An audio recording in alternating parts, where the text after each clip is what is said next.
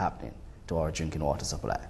Jamaica is predominantly limestone geology, and where you have limestone geology, you have a lot of caves and sinkholes.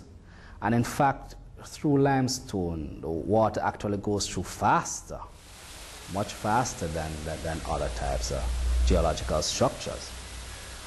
So in the case of Jamaica, where we have so much limestone and so much cave, the fact that the water passes through so rapidly, it means that the amount of filtration that you would normally get underground, you don't get as much in Jamaica. So when there's contamination, a lot of the contamination may still pass through, right, without being removed. The groundwater source that we saw near to that cave, the water looked fairly clear and pure. Can you speak about whether clarity bears any indication at all of the actual purity of a water source? To some extent it does, because when you're speaking about pollution, you think of pollution as a change in the concentration of a particular substance in the water that makes it unfit for use, whatever. Is it for drinking, is it for agriculture or what? Let's say if I had some water that was terrible, if that had a lot of suspended particles in it, even though the bacterial contamination may not be high, people still wouldn't drink it because they would say it's dirty. So to some extent, yes, that applies. However, the fact that it's clear is just because it has traveled underground, and whatever particles were suspended in it, right, from the detritus, from the garbage or whatever, it has been filtered out through the rock. But bacteria is still present. All bacteria is not filtered out, and even some is filtered out.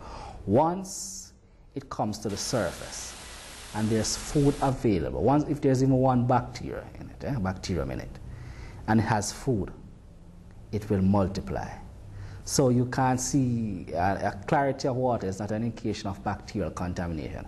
And another thing is that a lot of these contaminants are dissolved in the water, because water is the best known solvent. It is a universal solvent. Most things are solved in water. So a lot of things are dissolved in the water. You can't see. Case in point is, you get some water from your tap sometimes, or from a stream, and it looks clear. You boil it in your kettle or a pot. Yeah, it looks clear. But over a period of time, you'll notice that there are some deposits in your container to use for boiling. Those deposits that you see are actually substances that were dissolved in the water. So the water looked cleared, it looked clean, looked everything that was right, yeah?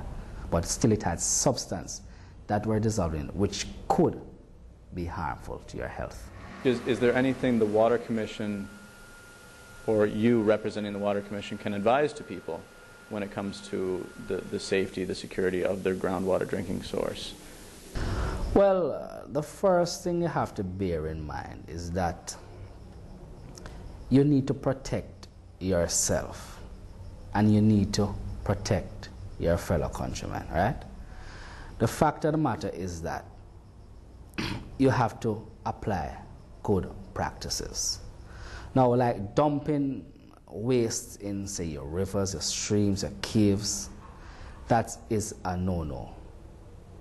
That is definitely a no, because then you put yourself at risk and you put others at risk. One particular issue that I'd heard of was people placing latrines over sinkholes. Could you just comment on that? Yes. The thing about latrines and sinkholes is a very important one, because you have these sinkholes, right? Most time, well, the rock underneath is porous. So you find that when people build latrines over these sinkholes, they think it's a good idea, because the pit never fills up, basically, or it takes a long time to fill up. But the fact of the matter is that waste that they are putting into it is soaking away and ending up in your water supply somewhere else.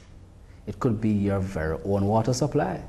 Could you comment on the level of knowledge that the Water Commission or other agencies have on where groundwater comes from, where it's going to, etc.? Well, with respect to the National Water Commission, I'll start there. We have a hydrogeologist in our organization, and that hydrogeologist actually does those geological and hydrologic studies to see where it is suitable for us to drill wells and where water is available. In conjunction with that, we have a water quality department that investigates the quality of the water that we actually from the source to the consumer's home. So in that sense, because every source that the Water Commission has, it monitors it on a daily basis for bacterial contamination, right? And we do our trend analysis to see if there's a decrease in the quality of the water that we have, right? The Ministry of Health also does some monitoring of the water sources for contaminants. I think more so bacterial contaminants more than anything else. So there's a monitoring system in place. What can people do who are not near a major place where there might have been testing or a water supply?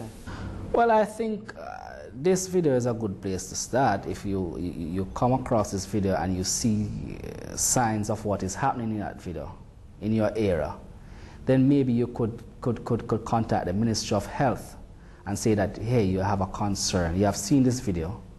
You have seen the negative impact that these practices that you have seen in the video can have, and you've seen these practices at play in your community.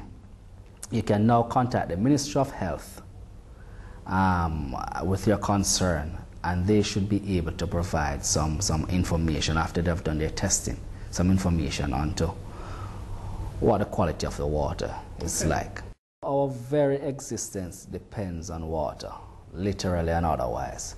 So I would want to implore us all to protect this resource with our life in order that we can continue to have life. And along with that, perhaps protecting caves and sinkholes. Exactly, because those are a part of the network of water resource.